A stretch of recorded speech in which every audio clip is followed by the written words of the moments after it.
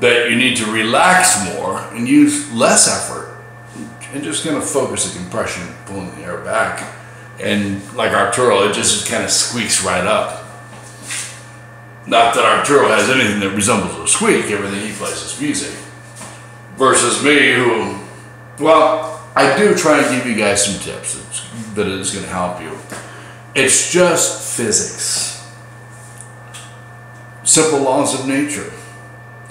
If you're going to blow a fast, compressed stream of air past a vibrating surface, be it a rubber band or a guitar string, what have you, it's going to vibrate at a fast wave, creating a higher note.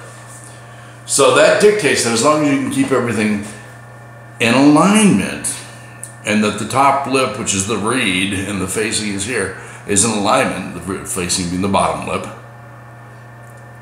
then the more compressed, more zeroed in, the faster velocity of air you can get past that vibrating surface, the higher the note.